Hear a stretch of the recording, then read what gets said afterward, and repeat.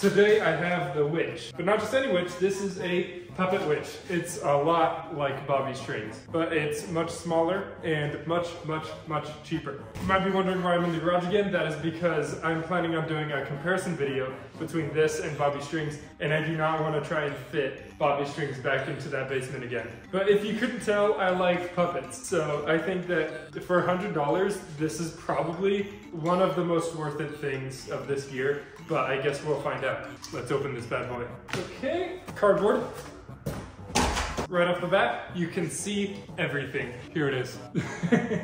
Okay, I'm not sure what to pull out first. Okay, it's the puppet, There it is.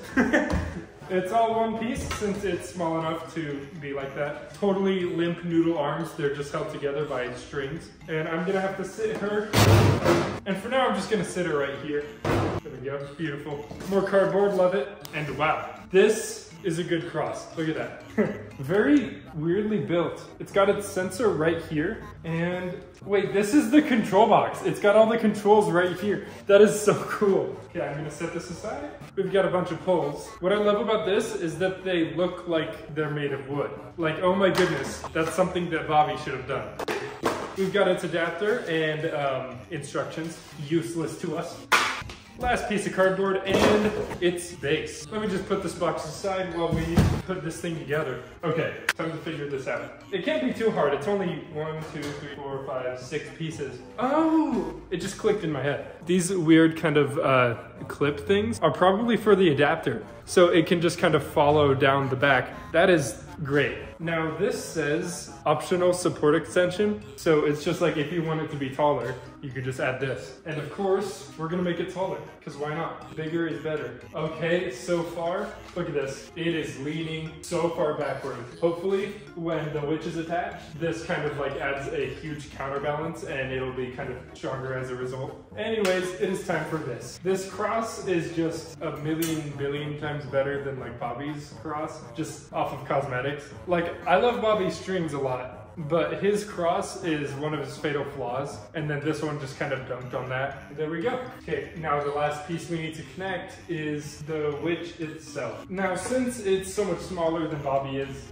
it doesn't have a connection on the back of it, so I'm kind of assuming it's just fully suspended in the air by this. Now, she has 2 clips on her shoulders. I'm assuming these attach back here. Now she's properly hanging, and there are a bunch more strings coming down from up here, very similar to the way that Bobby has it. Now the strings from the middle of the cross actually go to the knees, and then that only leaves the strings at the end for the wrists, or hands, I guess. There we go. Okay, that's all the strings. Let me just pull this off. And there's one last piece, and that's this cord right here. It connects right into the top. Okay, there we go, and it's screwed on, which means that it's waterproof, which is something awesome that Spirit needs to do more, or do at all for that matter. But I'll get into the comparisons a lot more between her and Bobby Strings in the comparison video, but for now this is just about this prop. Now, as you can see, there is hardly any more bending issue. It doesn't bend back anymore because the weight of this combined with this just like totally made it bend forward again.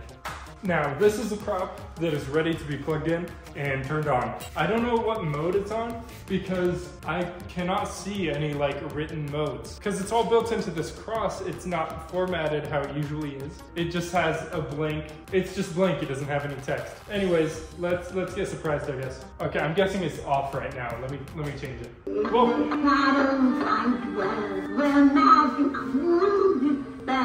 Okay, so let's address the elephant in the room. It is ununderstandable. You cannot like understand it. It's so, the speaker quality, like this is probably the worst speaker from any animatronic this year, which sucks to say. I mean, this is $100 and it's about 7 feet tall. It's a pretty unique animatronic, but one big drawback of course is the audio quality. So I guess you have to be okay with just not being able to understand it, because like even in person, it might sound bad on video, but even in person, it's just like, what the heck is she saying? Something I think is super cool though, on a positive, just like any other home Home Depot animatronic. She's got a lights only mode and it has lots of lights. The only thing on Bobby's strings is the glowing eyes, and it doesn't have a lights on only mode. So that is a big positive, and that just kind of is standard for any Home Depot animatronic. So big plus there. But yeah, seeing it in person and standing next to it, I think it's pretty worth it. Like, I don't have a lot of complaints other than the audio quality, because that's like its only flaw. I can't really think of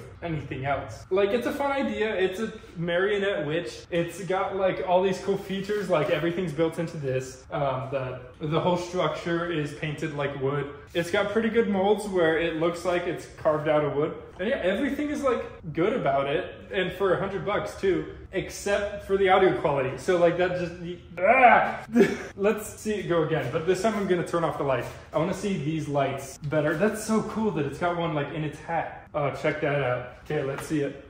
In the shadows I dwell, where magic rules its spell. It can give you immortality. The only thing I understood was the word immortality, so cool. But I'm giving this thing a huge pass, because like, since it's $100 and only $100, it's a budget animatronic and isn't expected to be that crazy of quality or like complicated. So I'm just kind of glad that this is an option for people. That's all I have to say.